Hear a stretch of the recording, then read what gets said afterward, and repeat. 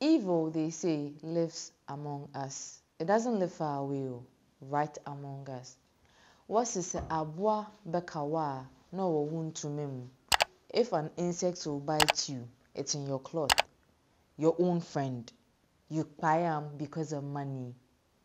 So this young guy from Nigeria has killed his own friend. She's called Christiana, a level 300 student. And well, I don't know how he lured her, but he did.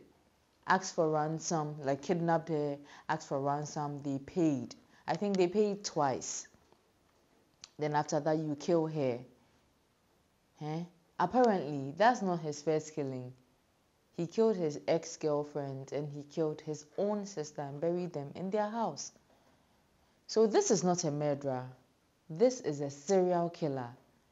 And the murder span years. So a serial killer in the making, if they didn't stop him, arrest him, and he could have continued because apparently he started when he was 15 years old.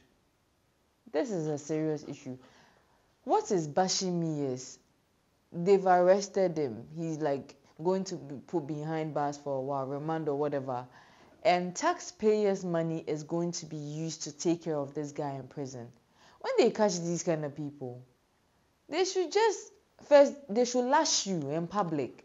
After that, do to you exactly what you did to your victims.